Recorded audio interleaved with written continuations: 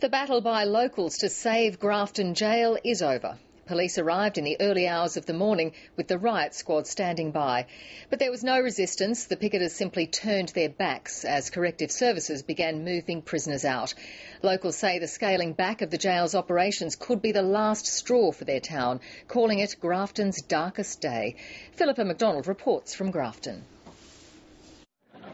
For 5 days, locals held an around-the-clock vigil, desperate to stop prisoners being moved from the jail and the loss of more than 100 jobs. This community deserves more than this. Early this morning, these men, women and children lost their fight as the police moved in to ensure the trucks could enter and leave the jail. This has been, in my view, one of the darkest moments in Grafton's history. The riot squad were in town on standby. The protesters didn't attempt a blockade, they simply turned their backs. We did this because this is exactly what the government has done for the last 6 days. Overnight, the prisoner population here has gone from 250 to 60.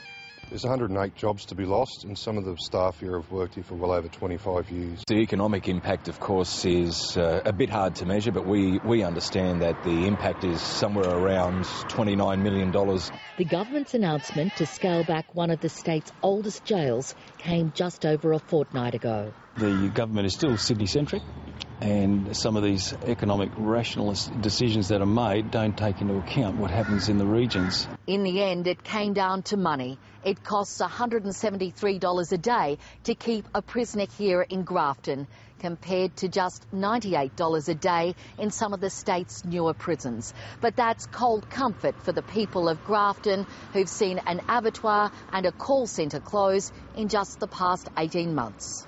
We make no apologies for doing what we said we would do before the election, which is trying to reduce inefficiency, cut out waste and mismanagement across the New South Wales public sector. It's Grafton Cup Day here, but the celebrations have been dampened. I'm not very happy about it, in as much that it's put a lot of people out of work.